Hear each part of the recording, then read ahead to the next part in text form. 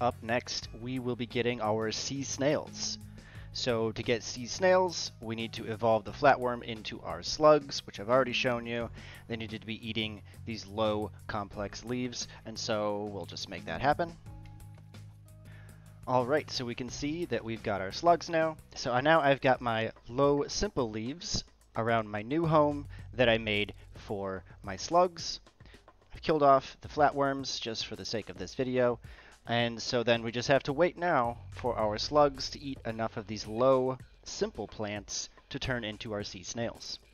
So I will speed up the time, I'll cut out the amount of time it takes here, and we will see our new sea snails in just a little bit.